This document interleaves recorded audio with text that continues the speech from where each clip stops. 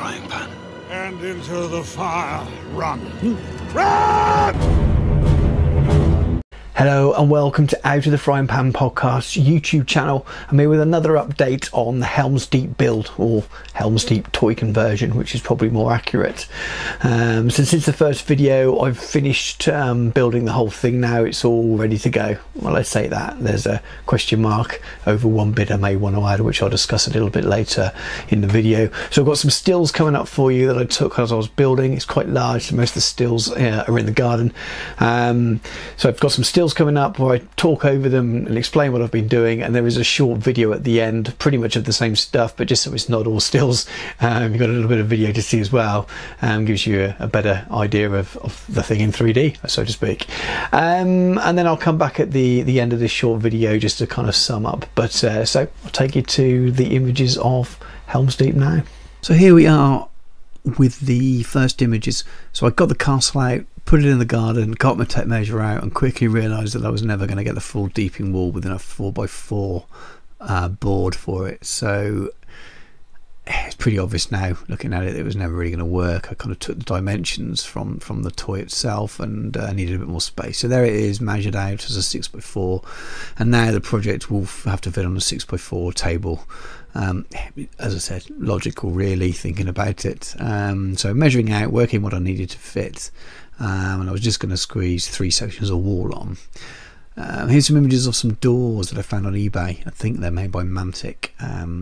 When I built the castle, I used the toy. There weren't any doorways apart from the original one, and I've built all these walls in and filled it out, but I haven't really planned how you'd move around on the inside, and I'll show you a bit more about that later. So here's the wall sections built out of XPS foam. Thicker stuff is the cream colour stuff, and the 6mm stuff is blue. 6mm stuff doesn't work as well. It looks much more scruffy and school project like, and in many ways I'm not very happy with it. I think I have to keep trying to remind myself that this is a gaming terrain piece rather than a kind of super high-end display piece or something that's going to be my kind of a big project. As I mentioned in the last video, that it does grate me a little bit. The blue stuff does look a bit high school project-ish, but I'm going to have to live with that because I'm not going back and redo it.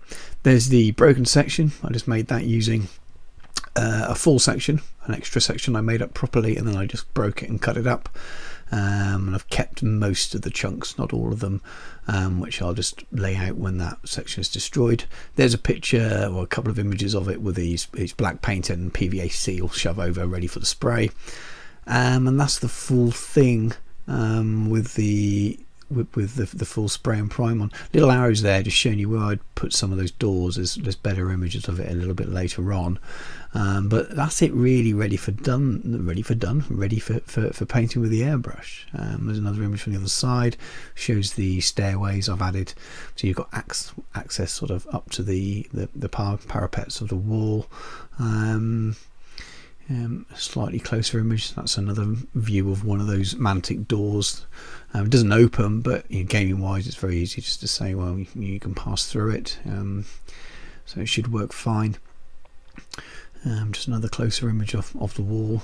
So this is sort of black prime with a light dusting of a grey primer, just to help me when I start airbrushing with the airbrush. There we go. There's a doorway through that way and a stairway I built. Again, I didn't really plan the rising stairway to get to the top battlements. Bit lazy planning and building really. Quite a lot of that through this whole project, cutting corners and things. Yeah, you can see them there. So you can get to every area of the castle now. There are doorways that can lead you to certain areas. You just have to be decided before the game about, you go through one doorway, does it take you a full turn to come out the other side, so to speak, having to imagine passageways through the rock and things. Slightly closer image of some, as those little sort of windy stairs lead you up to the top level there, because of my poor building to start with, but it worked. It looks sort of old and rickety, even if it's not quite like the film, which still does keep enough of the image there. You can't see it, but there's another doorway down there at the end of the corridor, which again, like I said, you'd imagine it would lead you through the rock, but you could bring you out in the courtyard and things. A image of the broken rock area, primed and replacing the middle section there. You know, a few more aerial shots and things. So I'm missing the Hornberg, and I'm at pains to decide whether to add it or not. It wouldn't be used for gaming. It would be in the back area there. Do I pretend it's out of shot, or do I build something torn at the moment? So I thought I'd give you some proper video as well, rather than just the stills. Let me show you all the kind of the final part before I start to airbrush it, which is going to be quite tricky. I may have to do that inside.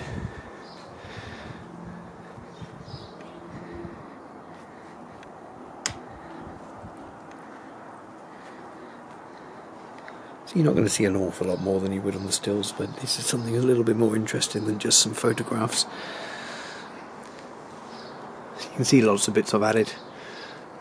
I made the castle more accessible because I didn't really plan it out very well, as I mentioned a bit earlier on. So here's your extra staircases and doors. You just have to use some common sense while playing in it. You go through one doorway and it gives you access to another part of the castle. I suppose in most games we're going to be talking about attacking the main walls anyway. And there's the deepened wall, which is in 3 sections. Let's take you around the other side. There we go. So I built 2 staircases in to give you access to the wall from behind.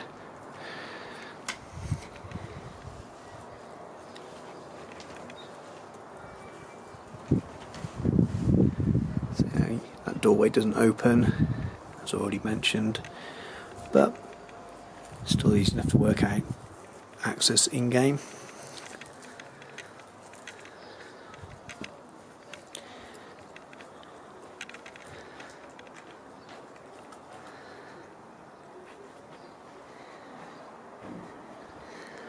But you get the idea.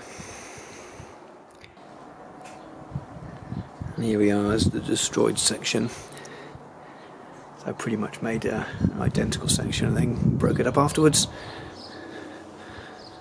And I'm thinking I'm probably going to keep those bits loose.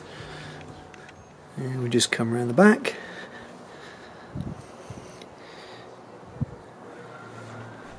Well, thank you for making it to the end of the video. Hopefully it was entertaining. It's nice and short, so it shouldn't keep you too long. You can see where I'm up to with it now. So all primed, ready to get the airbrush on, which is going to be the next challenge really. Size wise makes it a little bit hard. I don't want to get airbrush spray everywhere. It's a lot more control than you would have with a rattle can. So I'm debating whether I'm taking my airbrush equipment outside and waiting for a still day, or I'm going to bring the model up to the office, have it on a small table, which I was working on, and maybe just put some sheeting up or something behind to make sure I'm not overspraying onto my armies behind, or onto the books down that end, or onto my wife's desk, or anything else that will get me into trouble. So we'll see how it goes, but the next video will be, hopefully it's quite a way through painting. Whether I completely finish it off and add all the final touches and come back to you then, I don't know. So there will definitely be a 3rd video, there may be 4. I can't imagine there'll be more than sort of 2 painting videos, so we'll see how we go. Out of the frying pan and into the fire. Run! Run!